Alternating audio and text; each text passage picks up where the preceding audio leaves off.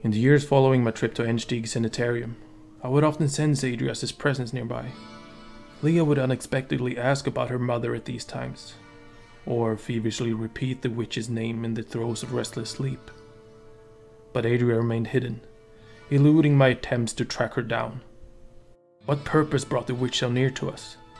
Was she checking the well-being of her daughter, or had we crossed paths with Adria merely by chance?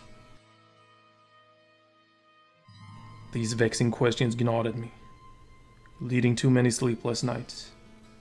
Before long, it became quite difficult to maintain focus on my pressing end-of-days investigation. To my relief, though, I at long last found answers while conducting research in Chaldean's great library.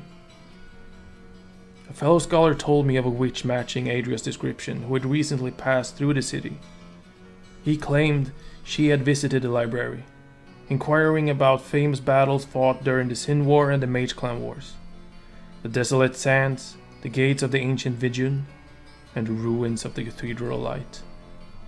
These were all the names relayed to me. Immediately, I realized the significance of the scholar's tale. In Tristram, Adria and I had discussed these same historical sites. They were places that the notorious Rodram Sultan Kul had frequented centuries ago. According to some mages and scholars, angels and demons had perished at many of these locations. And with that revelation, the shards of half-truths began taking greater shape. Adria had always been strangely fascinated with Kul and, in particular, his most deplorable creation, the Black Soulstone. Had this been her quest all these years, to seek the cursed artifact out? Mother admitted her connection to the Coven. She says it was part of her quest to wage war against the Hells, but she confessed that she went too far. I haven't told Tyrael or the others. I can't. They might lose trust in Adria at the time when we need to work together most. I spent many long hours scouring my texts for information about Kul, hoping to find a meaningful connection between the mage and Adria.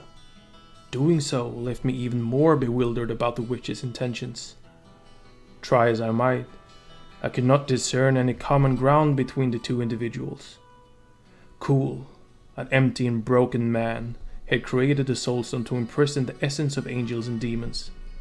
His ultimate goal was then to use the pulsing crystal as a surrogate heart, filling the cold void in his soul. Adria, however, did not suffer from Kul's unique dilemma. Therefore, what interest would she have with the Black Soulstone? What possible use would it serve her? Looking back over my notes now, I've come to a conclusion, albeit a tedious one. Adria was never seeking out the Soulstone itself. Instead, I believe she hoped to learn Kul's methods of imprisoning angels and demons. Mastering such knowledge would grant a person considerable power, of course.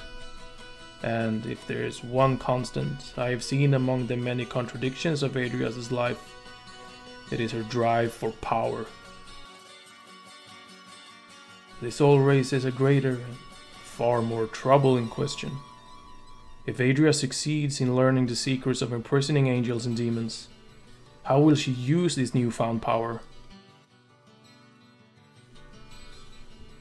Adria wasn't just seeking power.